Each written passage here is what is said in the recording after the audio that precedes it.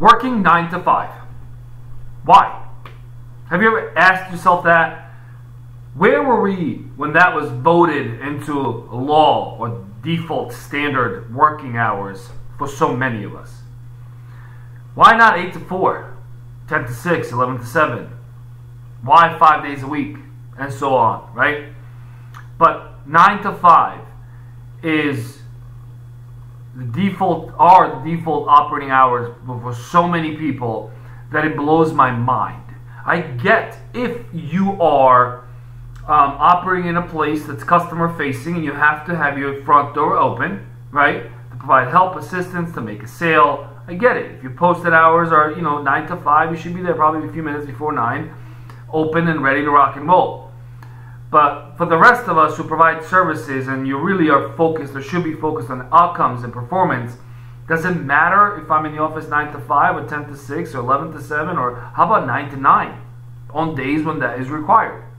So I, every once in a while, butt heads with some of my friends and colleagues on this because some of them are set on everybody on my team, 50 of them, 90 of them, 190 of them, all must be in the office 9 to 5. And when you start unpacking that thought process, there's really no logic other than everybody has to be together at the same place at the same time. I get if 5 or 7 or 10 of those 90 people are in a customer service arena where people walk in. Because you can answer the phone from anywhere. You can send an email from anywhere. You can do it from your phone, right? So think about that. And then if you are in a position of leadership, ask yourself, are you someone who mandates that everyone on your team, dozens, hundreds of people, must be in the office 9 to 5, and really review that decision whether there are valid reasons to support that?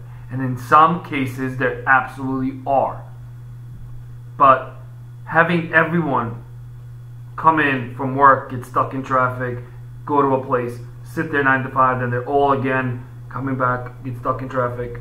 If some of them can do it from home, some of them can do it at different hours, some of them can spread the productivity, especially if you have a global team in different time zones.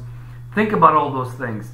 Don't just get hung up on working 9 to 5 because that is what we know, that is what we've done growing up or moving up in our own careers.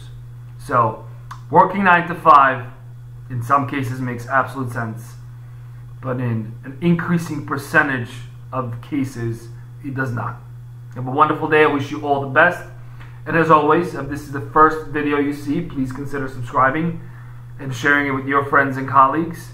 And most importantly, let me and others know, what do you think about working 9 to 5? Have a great day.